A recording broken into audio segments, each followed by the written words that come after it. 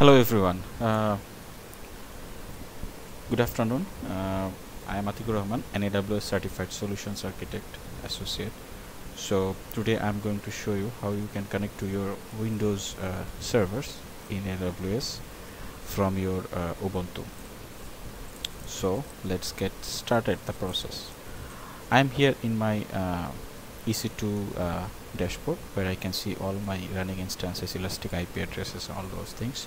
So the process will be here is I will create a new instance using Windows Server, and then I will connect to that Windows Server using administrator RDP access. So let's get started. I'm going to create a new instance here, launch instance, and then I'm going to go for free tier and search for Windows. We have Windows 2019 and 2019 as well, and there are some 2016 server and 2012 as well. All these are available. So I'm going to create on 2019. So let's try this. T2 micro, that's fine. Number of instance 1, network subnet as keep all as default. Join domain, join directory, not required. IAM role, not required. Okay, the size is 30 gigs, that's fine. Not encrypted, that's fine. I'm going to add a tag here.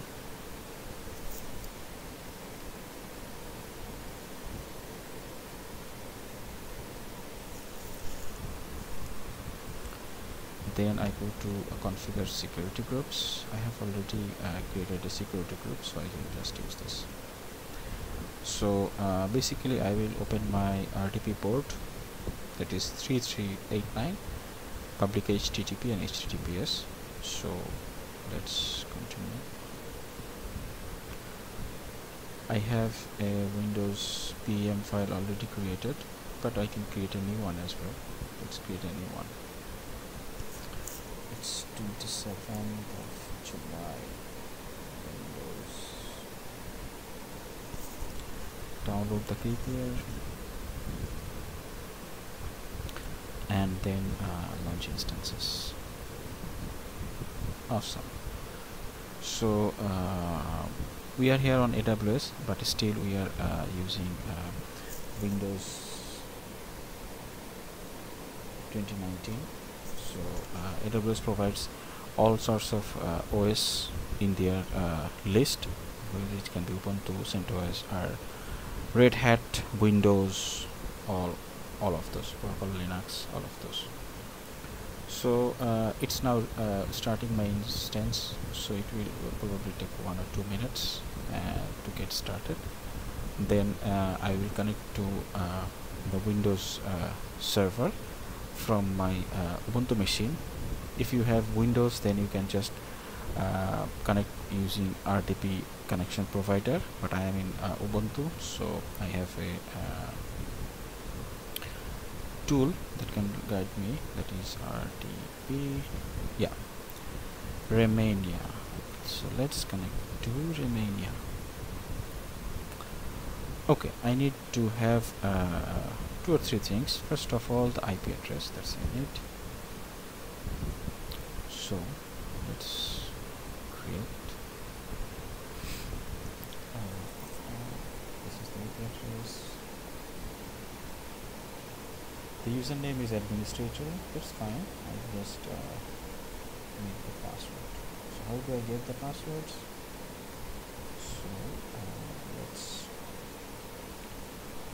I am selecting that instance here, as you can see, and then clicking on connect, and here you see you have the public DNS, the username, and then password, and you can get your password. It will take around 4 minutes, so let's try again.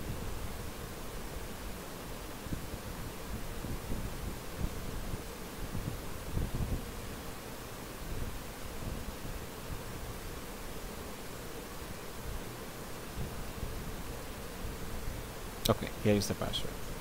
So this is the public DNS, this is the username, and this is the password. Copy it, close. That's it. Now we can connect to get the password. I just give us the dummy domain name here. The resolution is 648, but I can use the client resolutions. And the color depth I use 16 bpp, but you can change as you want. So let's connect and save. Let's try. Okay, great. So now, as you can see, I am now connecting to that Windows server from my Ubuntu machine, and it's doing some initial configurations, all sorts of things.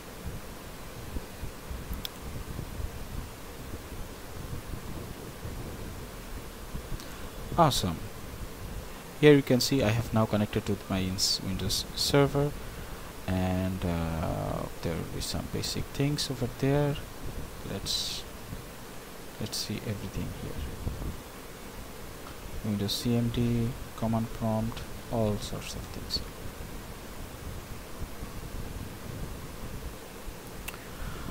Okay, this is a pretty basic tutorial on how you can create your Windows servers in AWS and connect to that Windows server using passwords from your Windows machine or Ubuntu machine. I have just shown Ubuntu.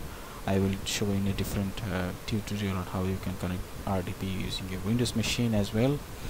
And also I will set up a PHP and Apache and other softwares over there in the next tutorial.